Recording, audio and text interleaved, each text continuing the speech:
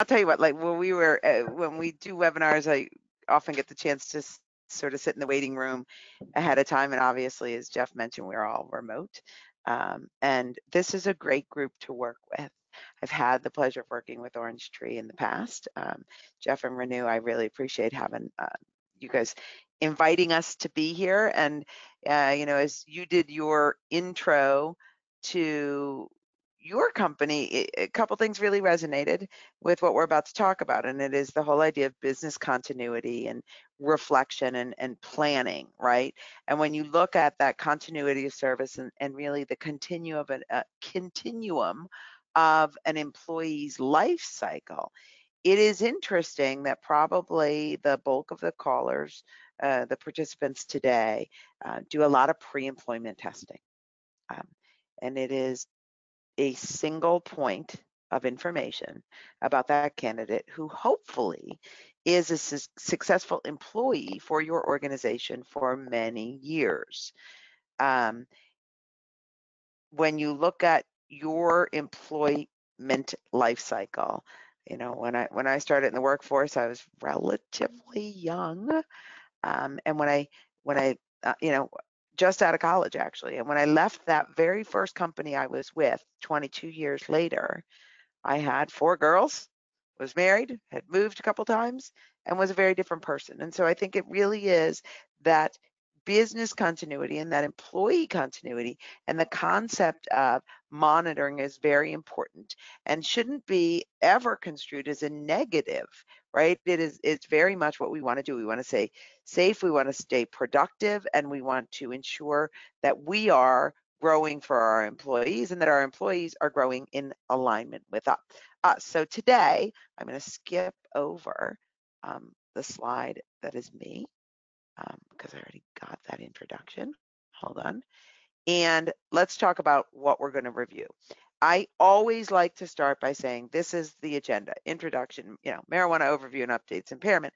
That's not what I'm here to talk to you about. I'm here to tell you a story that hopefully will stick with you and it will resonate, because I can sit on today's webinar and throw around a whole lot of fancy terms like, 6-monoacetyl morphine, cannabinoids. It doesn't matter. What you need to do is understand how this is an important part for you and your business, and it's important. Now, I would normally say it is important, but it's not urgent, right? I can no longer say that, because as we go through what is happening, the urgency is coming. It's getting more and more intense.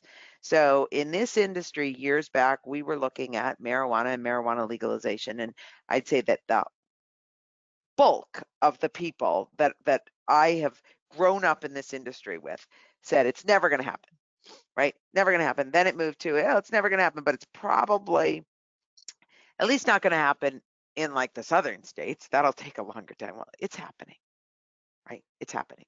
And so with marijuana legalization, we are seeing a significant change in the employment screening industry. And I promise every caller, I promise every participant that I did not, before this minute, hear what Jeff's introduction was to what's happening at Orange Tree. But it's lovely when things line up like this, right? Because the alignment is real. We are looking at a fast-paced, technology-based employee and candidate market. We are looking at how do you have the most up-to-date, the most recent information, and then how do you trust but verify? And trust but verify is really important because it is on behalf of your customers, whatever you are doing, your organization, your shareholders, your owners, whoever you are. It is that you are trusting and you're verifying that things are at the best place and in the best way they can be for your organization and for your shareholders, stakeholders, right? So marijuana legalization, although people would have said it's never coming, it's here.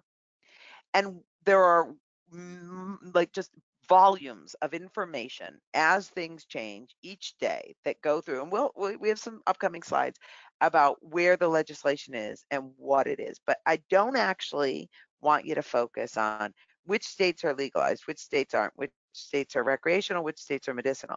What I want you to know is it's here and it's not going away. You've got to deal with it. It is important and it is becoming more and more urgent every day.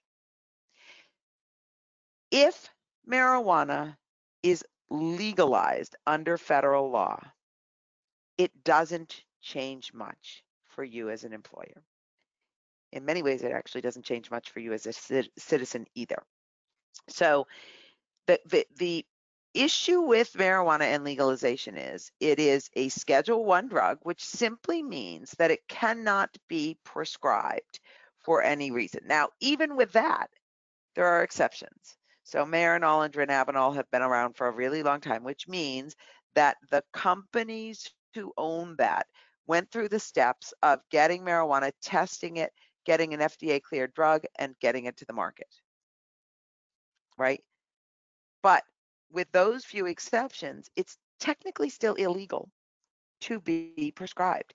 There is no, with those few noted exceptions, right? There's no ability for you to go to your local pharmacy chain, you know, Walgreens, CVS, Rite Aid, whoever you're going to, and saying, yeah, give me my prescription. And they're going to hand you something and say, yeah, here's this. You're going to take it every 2 hours or 4 hours as needed with, you know, with water and food, and don't drink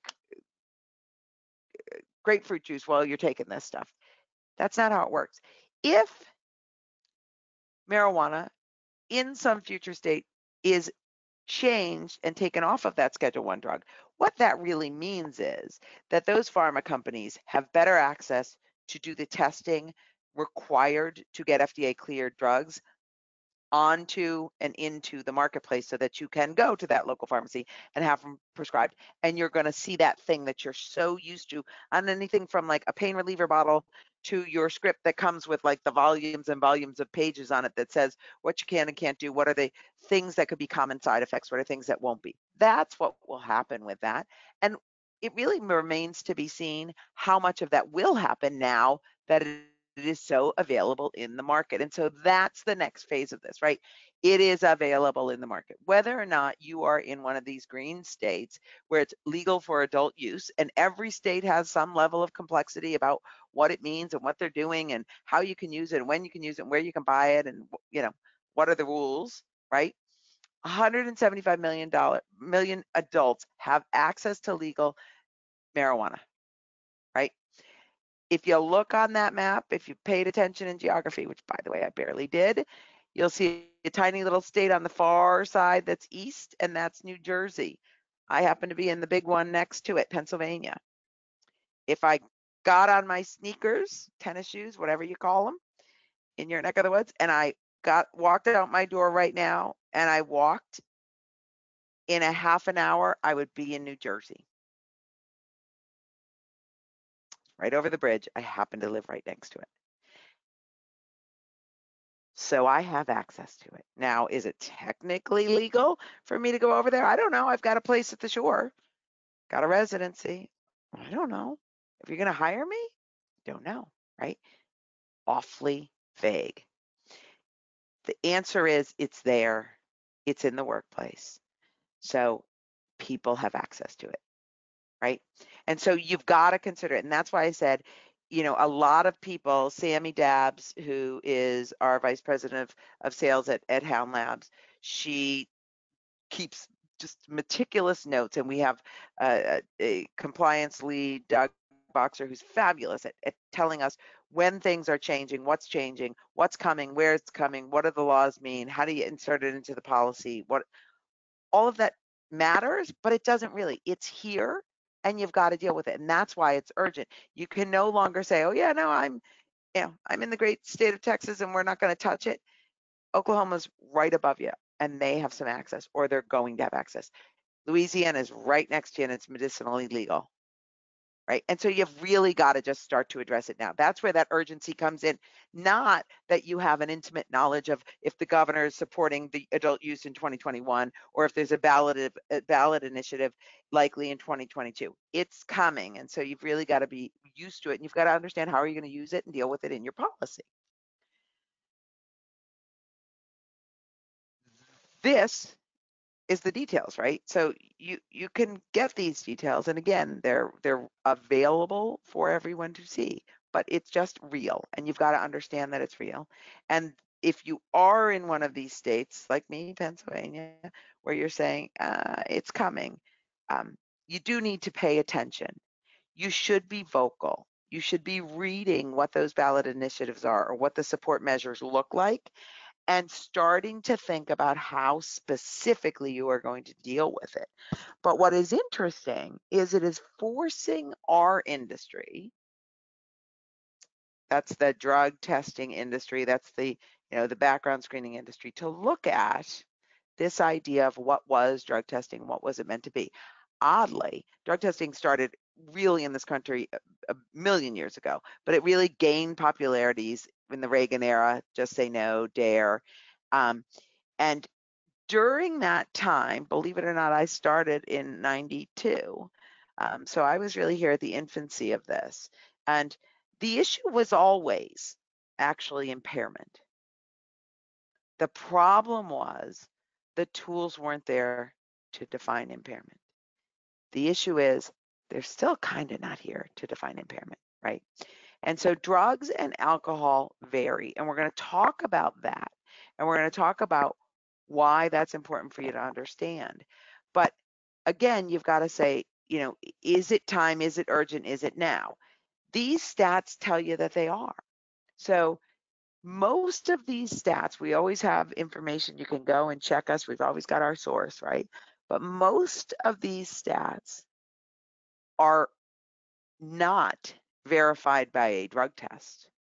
These are people admitting, right?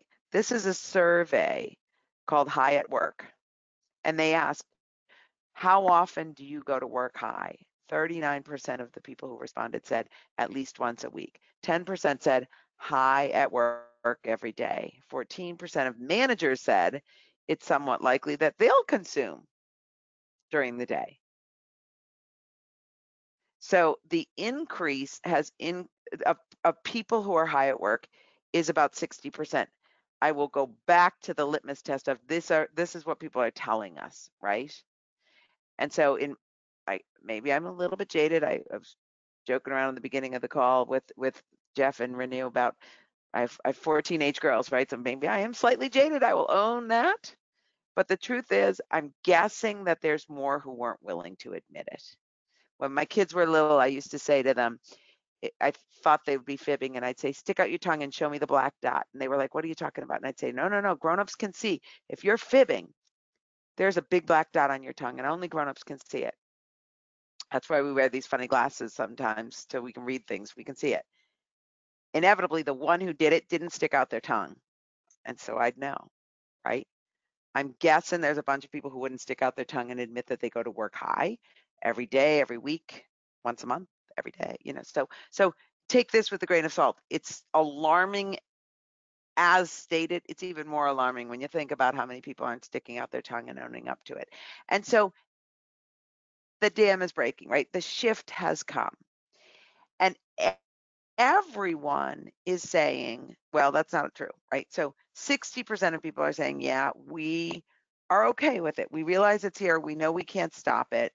The dam is breaking. But what everybody is saying, but we all have skin in the game. We all have a reason to be concerned. And that reason might vary, but we're all in it together. And we've got to figure out how we are going to hold back the waters and be prepared for when that dam does break.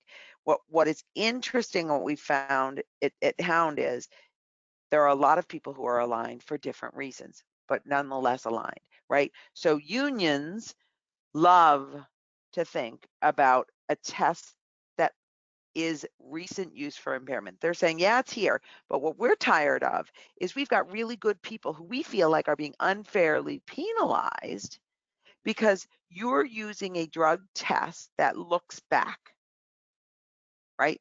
And so we're going to talk a little bit more about what that means, looks back. But their concern is we have to terminate people. We don't want them. We want to protect our union employees. We've got insurance companies who are saying, hold on, hold on. All these governors are supporting these ballot initiatives. All these states are saying we're gung-ho about marijuana legalization. But wait a second, I think we have to pick up the bill, right? So when a workers' comp claim comes in, we've got to pick up the bill. We're even getting hit up on the other side, which is somebody's getting prescribed marijuana, kind of air quote prescribed, right? Because there's no way to prescribe it. We already talked about that. And yet they're asking us to pay for it, but we shouldn't pay for it, right? It's a Schedule 1 drug. Well, what should we do? I don't know. How do we do with it? Do we have to pay for it? Oh, guess what just happened? Oh, we got sued. We got a lawsuit because somebody's saying we should have to pay for it because they're using it because they had an accident. Oh, wait a second. Accidents and incidents, we pay for those too. You got workers' comp claim. Oh, wait a second. You hired somebody and then they did something really, really wrong and you got sued by a customer who had a slip and fall. And then that slip and fall resulted in the good lawyer came back and said, yeah, but they don't do drug testing for marijuana anymore because they deleted it from their panel. And this person was on every single Instagram post and doing TikToks dancing with a joint in their mouth. So they were negligent in their hiring practices. And so I want my check to be way bigger. And so employers, insurance companies, unions, they're all saying, yeah, we need this. Employers want to stay safe. They want to have a way to protect themselves. If they drop marijuana from their panel, we just heard what would happen, right? But if you continue to test, well, what happens? What happens if you test me because I had an accident? Or you tested me on the way to the job site, right? Because we already talked about the fact that pre-employment testing is that single blip. Well, what you really want to do and what the initial intent of employee drug testing was is monitoring that entire lifetime of that employee. You want to maintain safety, you want to maintain productivity, you want to protect your stakeholders, you want to protect your customers, you want to protect your brand. And in doing that, you want to say to your employees and your customers, we trust our employees. They're doing a great job. We support our employees. We trust them, but we verify. And we verify because we do continuous testing. And so stop thinking about testing just being about pre-employment, post-accident, and reasonable suspicion, because post-accident and reasonable suspicion are lagging measures. They are what happens after you go to vacation. And if you ever noticed in the swankiest resorts, in the nicest places, they have every amenity possible between the minibar and the concierge, everything. They never have a scale. They don't have a scale because it's never good news. When you get on the scale and you get home from that vacation, the damage is done, right? That's why there's all these great apps that people have where you can track what your food is and you can track on your watch how much you've exercised, how often you've gotten up. You know, did you get up in the hour? It's going to beep, it's going to ring and tell you didn't get up, you didn't walk around, you didn't get enough rings on your app, because it's prompting you to do the right thing before you step on the scale. And so what continuous monitoring, what pre-access testing does for you is it compels your employees to continue to do the behaviors that you need to keep your workplace safe and productive. And that works for everyone.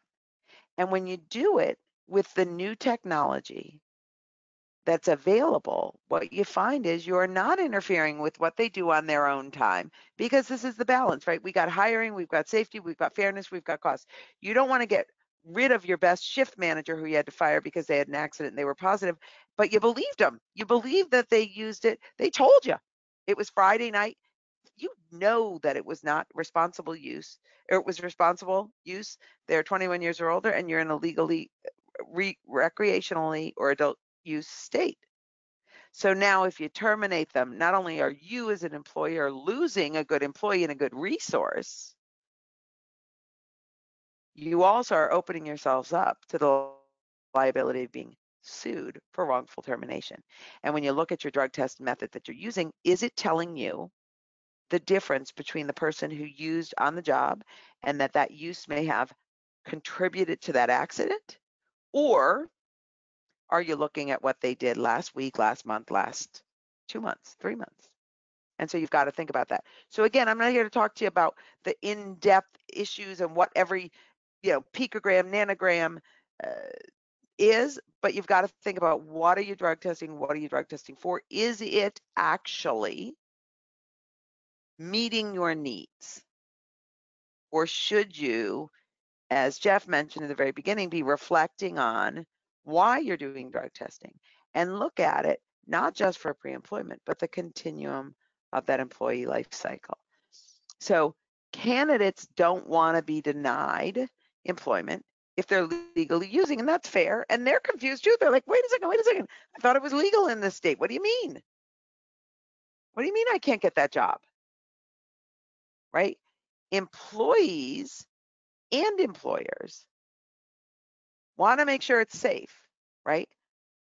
Not only do they want to make sure it's safe, but having managed thousands of people in my career, when someone was underperforming, I would say 75% of the time, that lack of performance came to my attention first, not from my fabulous oversight and control, but from another employee, right?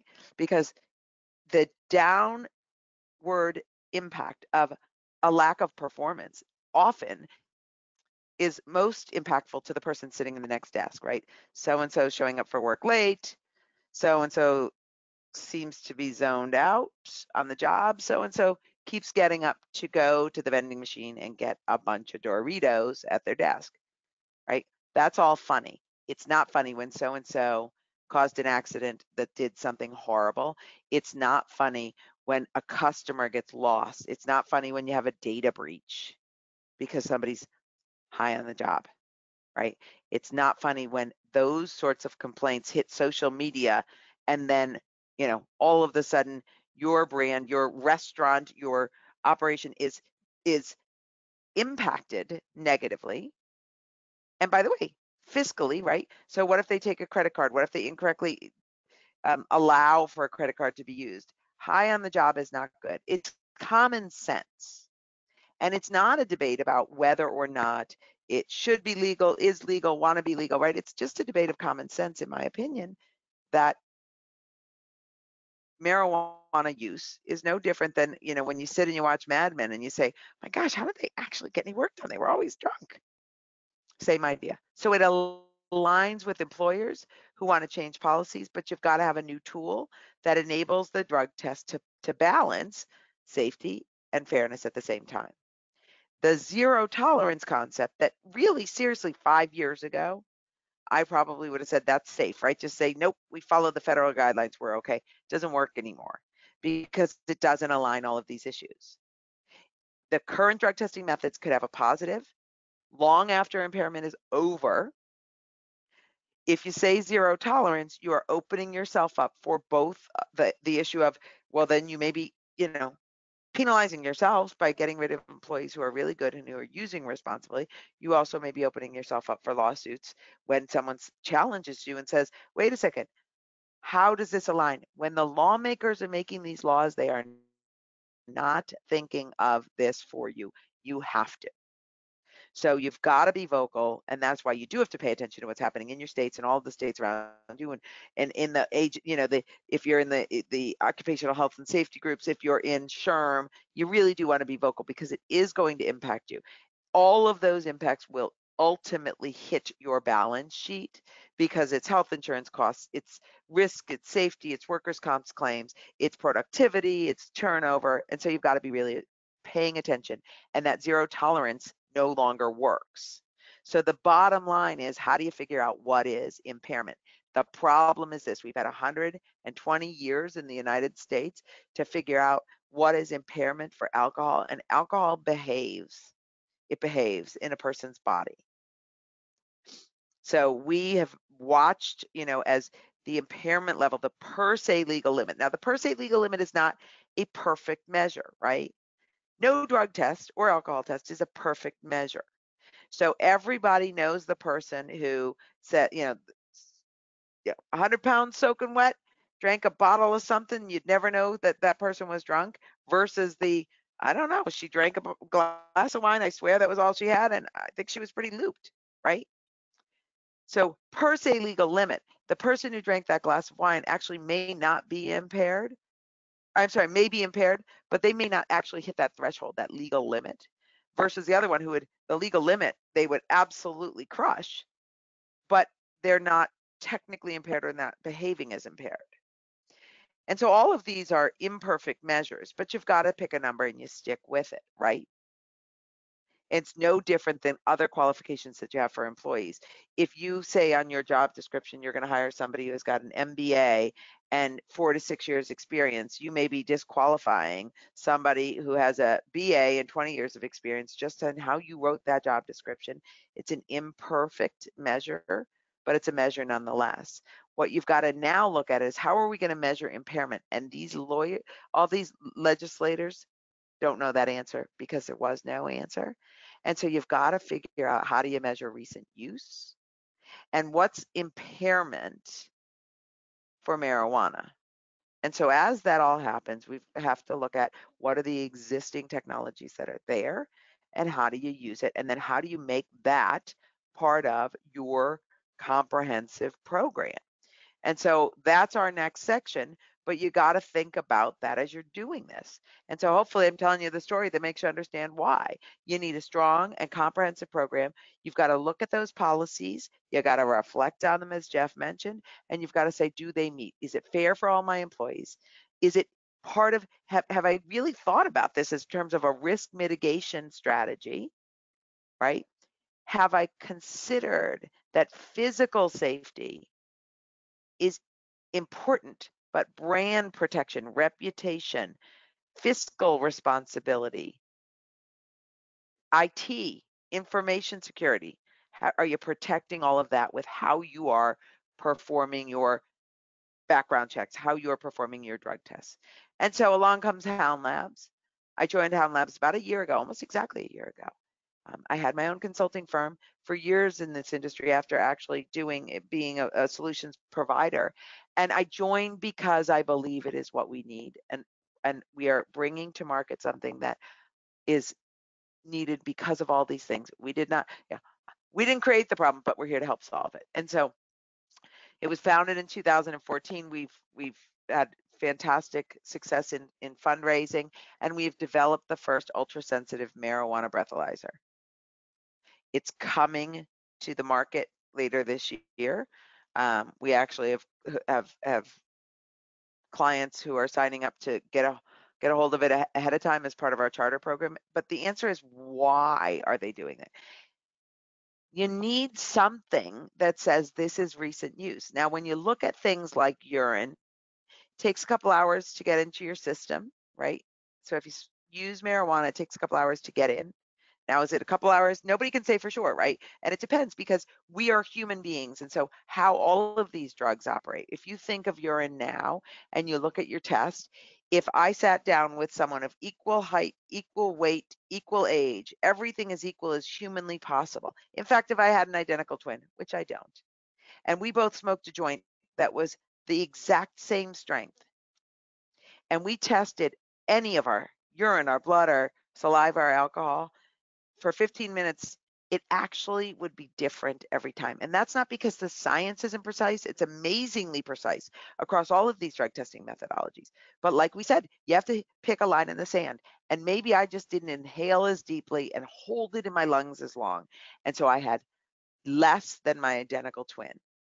And so when you set like a 15 nanogram cutoff level for your GCMS with urine, if you continue to test us, well, tomorrow my twin might get that job and I might not, or vice versa. Doesn't mean I didn't have drugs in my system. It doesn't mean I didn't have them at the same time. It just means I had them lower than that cutoff level. And that those cutoff levels as a whole conversation in and of itself, but they're there and they're set for a reason.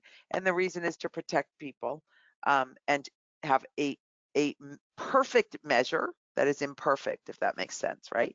So in the era of legalization, you've got to do this balance of fairness and safety, and zero tolerance no longer works. So what the breathalyzer does is it just measures the amount of delta 9 THC, which is the one that gets you high, right?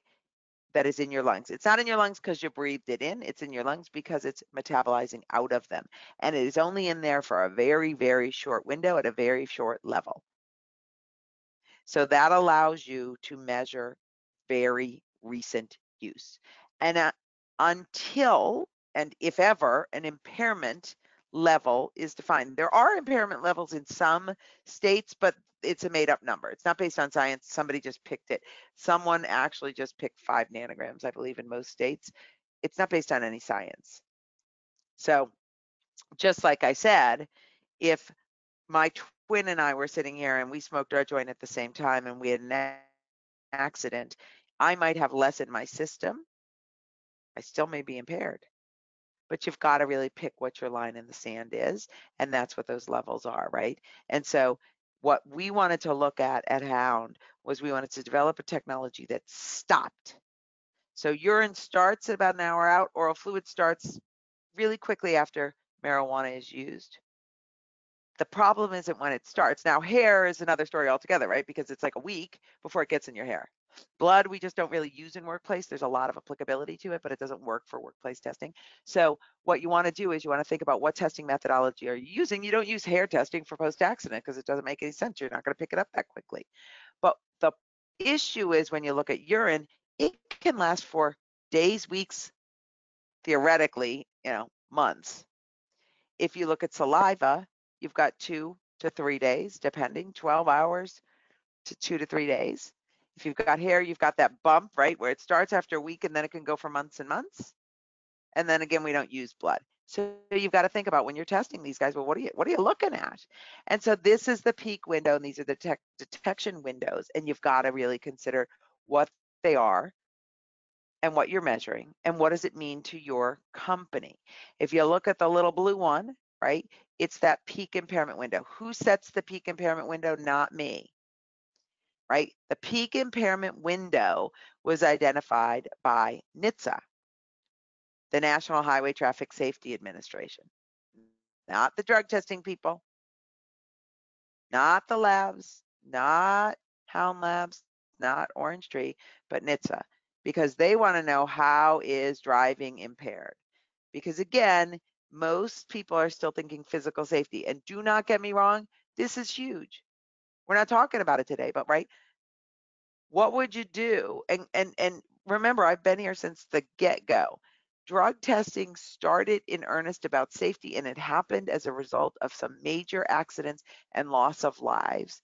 And so the federal government came back and said, whoa, the Omnibus Act is in direct relation to that subway accident in New York, where the subway driver was impaired by alcohol. And so what we don't want to happen is unfortunately happening already, which is accidents and incidents are happening on the highway. And again, there is no way to identify if it was from past use, because I could have smoked a joint, it could have been extraordinarily strong, and I could be a user that uses all the time. And so that 5 nanogram threshold could be my norm. Doesn't mean I was high when I was driving, and I unfortunately caused that horrible accident. It doesn't mean I was high when I was working and I caused that horrible incident. So what you have to do is you've got to say, it isn't when it starts, it's how fast you cut it off.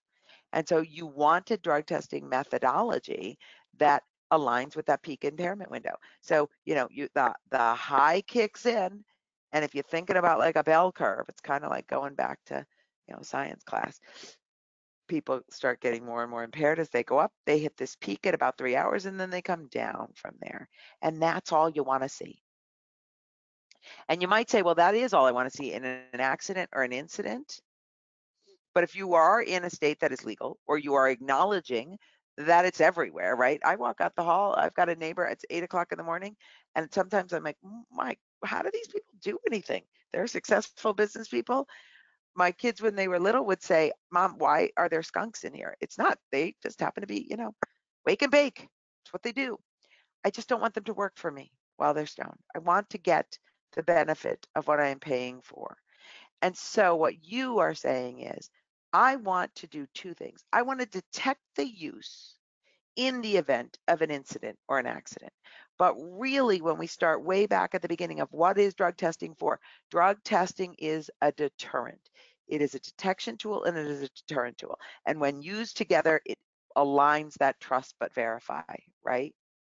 Trust but verify. I want to keep you safe. I want to keep my customers safe. I want to keep my profits safe. I want to keep my other employees safe. And that safety is aligned across all things, physical safety, fiscal safety, all of the things we already talked about. So it's really important, and that's what we do.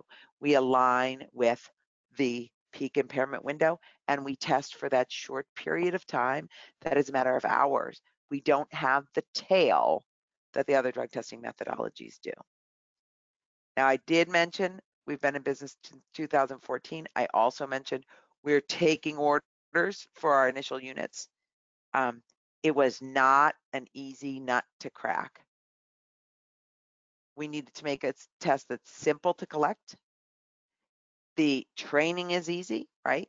We didn't want it to make it hard to do, hard to administer. You don't want to have a doctor who has to do it. So you can deploy it anywhere. It is heavy-ish, but it's easy to carry, right? So it's not 2 pounds, but when you get the base station and you get the handheld, it's easy to be carried by anybody, and you can move it around. But you can move it around because it's robust. Because remember, we talked about what we're not talking about, which is the roadside. And so we are also looking to move into the roadside market. But when you think about law enforcement, there's other aspects of it. And actually, we are going to market sooner than we want it to because the demand is so high, because many of you who are on today's call are stuck between a rock and a hard place. Again, not your fault, but this is where we all sit. So we are coming to market quickly. We are getting this into the hands of people, and then we're taking our orders because the need is so great for us to figure out how do we use this in our workplace in all the different settings, whether you're an office setting or you're a manufacturer or you are, um, uh, a warehouse. Those are the businesses right now that are thriving, but also you've got all the other businesses that have these financial obligations that have, IT and info security that you've got to look at. So we needed to make it mobile. We wanted to make it easy, and we wanted to give you the ability to get an on-site decision. And so it really comes in these 3 parts. It's a cartridge, and then it's a base station and what we call our handheld. We probably could have come up with some fancy solution, but it's a handheld. And so what you do is you click that cartridge. It's a single-use cartridge. It has tamper evidence, and we followed all of the rigor that we do in drug testing in general. Single-use mouthpiece.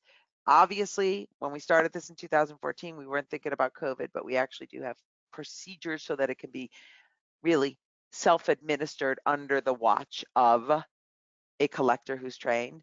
But it is a a single-use cartridge. It's opened, it's put into that mouthpiece or into the handheld. The handheld indicates, and you blow for 2 minutes, the donor, and that's how we collect enough breath sample. You can pause in between. It indicates both verbally, audibly and in your sight line. You can see when it gets enough breath and then it shuts down. You lock that cartridge. It's sealed, and then you put the cartridge into the base station and you get that result in a matter of minutes. So you can safely identify the individuals who used marijuana recently and within that peak impairment window that was defined by NHTSA. So it allows you improved decision making, and you're avoiding all of those things we talked about in the beginning that you're trying to avoid, right? Making good decisions, unfair employment. So that is the solution. That is the reason we've spent the past 6.5 years devising the solution. The waitlist is available if you're interested in joining. But what I hoped you came out of today is understanding why we've sort of started and why I chose to join Hound Labs. This is an industry I love. I think it is very important. I think partners like Orange Tree make it very successful for you. But I joined Hound Labs because I think this is really where we're headed. And we are moving back into where we originally wanted to be, which is not just a single point in the life of a candidate, but the continuum of supporting successful employees and providing the excellent service that hopefully all of you are. So that's my information. I think that's the disclaimer. Jeff mentioned the disclaimer. And I think we have some time for a few questions. Nina, thank you very much, and thank you for that tongue test. I wish I'd known that as a dad with young children. I guess my wife probably did. But I'm sorry. first question, It's a good one. there's a question about the calibration requirements. How is that completed if the system is on site? It is actually self-calibrated within the unit, and we have details on how that works, but it's actually self-calibrated. So I know that you're probably somebody who's done alcohol tests before, and you have to use the gas canister to calibrate. Our future releases actually will include alcohol, and with that, there'll be some added calibration requirements, but it is self-calibrated within the unit, and so you don't have to worry about it. Okay. You touched on this a little bit with your example of where you live and the proximity to Pennsylvania. There's multiple border state situations in the U.S. You have Chicago is a hub. People work in Gary, Indiana, work in Milwaukee, Wisconsin. There's others, of course. So if an employee works in a state where it's illegal, but their home state is legal, is there some kind of guidance you can help the audience here understand how to consider that in their policy? Well, you know what? It's so funny. I should have this one. Like we should automatically give this answer because I get asked it almost every time I talk about it. You need to check with your corporate counsel. It is actually not written anywhere in official. Most people believe it is where the candidate resides, not where the employer is. If you look at the law that New York City just recently passed, where you cannot test for THC, started in May of 2020, for people working in New York City, then in that case, it is where they work, not where they live. But you really have to check with your corporate counsel because there is not, it's a gray area, and you just sort of pick your choice in your policy, make sure your corporate counsel is okay with it, and then you follow the policy consistently across all of your employees, and that's the best bet. But you've got to check. It is not written in stone anywhere. Okay. If someone smokes a regular cigarette before using the breathalyzer, what effect will that have on the results? Well, as part of any collection procedure and the requirements for our device, we have the donor be observed and not put, if you've ever done oral fluid, you're pretty familiar with this, right? So you don't use or put anything in your mouth, mouthwash, mint, eat, drink, etc. Smoke is one of them, but our system only tests for delta 9 THC. We have done extensive testing and human subject testing, and as part of that, we do interference testing. Nicotine is one of those substances. It doesn't affect our equipment or our ability to test for the delta 9, and that's the only thing we test for. Okay. Is the use intended primarily for pre-employment, reasonable suspicion after an incident, or random? Well, it depends on your workplace. Random in some people's workplaces tends to be a dirty word, and I think I know the genesis of that is unions generally do not like random testing because they felt like it was a little bit of a big brother thing. But Sammy, Dabs, and I spent a lot of time talking about this, and we actually believe that the best use is what we call pre-access. And so just like alcohol, if you have a highly sensitive position, you can do pre-employment alcohol testing, but you really have to be able to show. And again, I'm a huge I'm a huge advocate of really in an HR setting lobbying that safety is no longer just physical safety and all those other safety measures. As employers, we have to really be pushing to say broaden what safety is. But really, alcohol pre-employment, you have to prove safety sensitive. and we would be in the same category, we believe. So there's applicability. You don't want somebody to show up high for the interview. But again, if you think back to that whole discussion about the window, you've got to think, what's the purpose of pre-employment and using this, and does it fit your purpose? Pre-access is actually the application we love the most because it is that sort of continuous testing and verification. It really is before somebody shows up on the job site or after returning, or in the office after returning from a break, that they are selected, and again, in an impartial, random way, and that you test a percentage of your employees, whatever it is, every day, every week, every month, um, and you continue to test. So random is great, pre-employment is great, post-accident and reasonable suspicion go without saying, they're fantastic, because right now, if you use one of the existing drug testing methodologies, you can use this along with it and say, yeah, like we did our oral fluid test or we did our urine test, and then when and if you're challenged, they say, yeah, but I used over the weekend. You say, no, you didn't, because we have the Hellnap's breathalyzer test. We know that if it was in your breath, that you used very recently, and that really is a great piece of information for you to have as an employer. So it really works for most use cases in the workplace and for most jobs and job applications, but you really just want to sort through what is it you're trying to do and how does it work best in your location, and you can really use it across the board. Okay, I think kind of on the safety sensitive position, there's a question, would you recommend testing 2 to 3 hours after the employees have reported to work, or when would be the best time to test with the breathalyzer? I believe that again, if your purpose is deterrence, um, and I believe that should really be one of the most important pieces of anybody's policy, then you want to do it in different times, right? So there's a little bit of variety that helps you, because as soon as your testing programs become measurable, someone will work around it.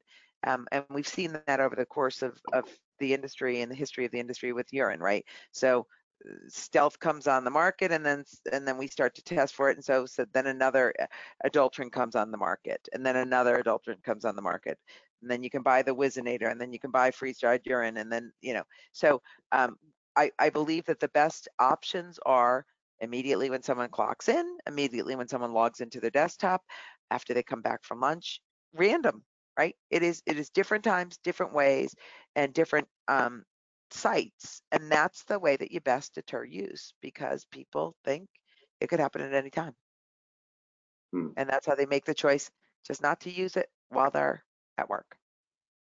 So I have one final question. I think it's a follow-up to each of the last two, but I just want everyone to know we're right at time. Some people may have to leave. Want everyone to know there is a handout again as a reminder on the GoToWebinar tool. We'll be sending out a communication with a link to the recording if you want to share this with others, listen to it again.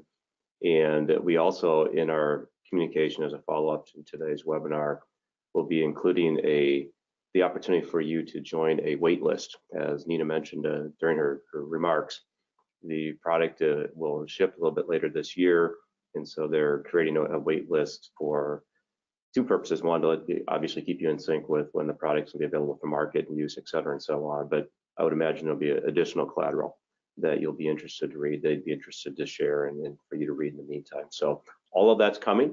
And my final question is kind of inspired, I think, a little bit by all these questions, as well as a photo of the heavy machinery equipment, bulldozers and whatever. And I just envision big work sites where there's hundreds, thousands of people, and there's a whole bunch of machines. And you've mentioned this term pre-access, which I'm not sure I've thought too much about before. Can you speak to that? I mean, and how that's going to work? And I guess I think not only just the testing, you've mentioned the random and whatnot, but the window is 2 to 3 hours where someone's impaired. Can you just say, hey, they come at 8 o'clock, they're high, and you have them wait around till noon and they can work the rest of the day? Or, I mean, can you speak to that sort of Well, long-winded ramble? no, yeah, I can. I mean, because it is interesting. This is the stuff that we sit around and we talk about all the time. Never think something I never thought I'd say, but we do. And so different companies based on what their intent is of their policies, will do different things. We've heard some companies come to us and say, what we're going to do is we're going to stand them down the first time because this is new and everybody's learning.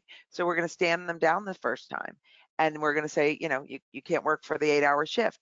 Others who are going to say, no, it's a, if we are very precise, and we tell you that you can use on your own times, but we've invested in this technology so that you understand that you are not allowed to show up here having recently used. And so I think when you're thinking about a job site of any sort, right, an office or like you said, the heavy equipment and the heavy machinery, you decide what is best for your employees. Do you want to have an employee assistance program? Do you want to allow them to have to, like a DOT program where you go to a substance abuse professional and you have an evaluation done, and what can your EAP do, or what, do you pay for treatment and then they come back?